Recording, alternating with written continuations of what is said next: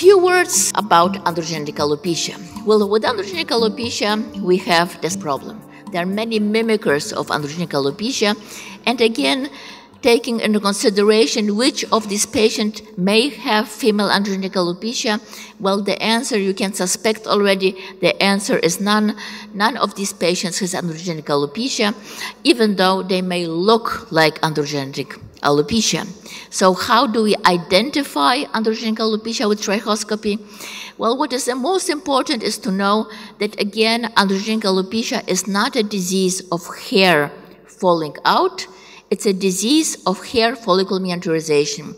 So the hair follicle becomes smaller and smaller and smaller, and it will produce hairs which are shorter and thinner, and so on. And the smallest hairs are the vellus hairs. They are 3 millimeters high. They have less than 30 micrometers in thickness, and they are hypopigmented. So clinically, they will not be visible. And what is important from the perspective of trichoscopy is that this process is not synchronized, meaning that we will have some hair which are in the late phase of the process of miniaturization, some which are in the middle phase, and some which are in the very beginning, and they are still looking normal. So this will be reflected in trichoscopy because we will have a high hair shaft thickness heterogeneity, and this is the most important trichoscopy feature of androgenetic alopecia.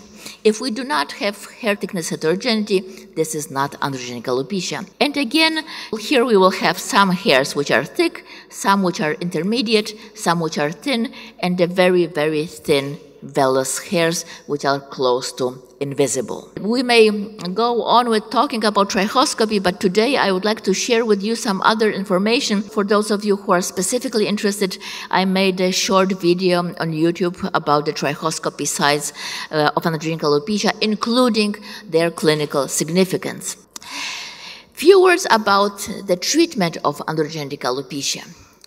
Regarding the treatment, what I start with, I ask the patient whether he or she is smoking. The reason is because smoking is associated with increased prevalence and faster progression of androgenetic alopecia. So this is for me an important factor to consider before I start pharmacotherapy. Regarding pharmacotherapy, I'm showing you one of the newest recommendations. These are the recommendations of our society. They indicate starting with minoxidil, either topical or oral, and I will talk about this in a moment. And we should start with finasteride both in the women and in men. In the women, it is off-label. In men, it is approved. And in men, the approved dose is 1 milligram per day. And in the women, we use a higher dose. If it is not effective or we want to switch, we switch to dutasteride. Definitely, dutasteride is more effective than finasteride in the treatment of androgenetic alopecia. Why do we start with finasteride then?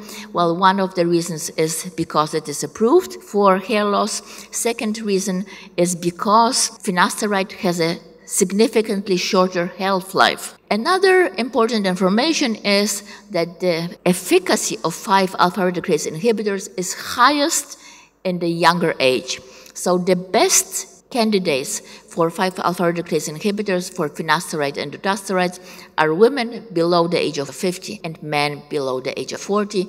It will work in patients who are older, but the efficacy will be not so significant. And what is important to remember regarding women is that these two drugs are teratogenic. They cause an inhibition of the development of male sexual organs if the woman is taking these medications during pregnancy. My approach on contraception for women is for 1 month after discontinuation of finasteride and 6 months after dutasteride. The background for this is the half-life and also the FDA recommendation for blood donors. Of course, there are no official recommendations because this is an off-label treatment. I was asked yesterday about the sexual adverse events with finasteride and dutasteride. There is some, however, minor risk of adverse events in patients who are taking finasteride. In patients who are taking dutasteride, it seems that this is not statistically significant. What may be of some importance is that the risk of sexual adverse events in patients who are taking these medications is increased in patients who are obese, who are smoking, who have diabetes, who have hypertension, but also in those who have anxiety disorders. What is new, maybe not very new, is the low-dose oral minoxidil. There is no tablet to cover this. So if we want a dose of 0.25 milligram, then we will need to cut the tablet into pieces, and definitely this will be very far from accurate. So most of us prefer the compound product, which is made by the pharmacist.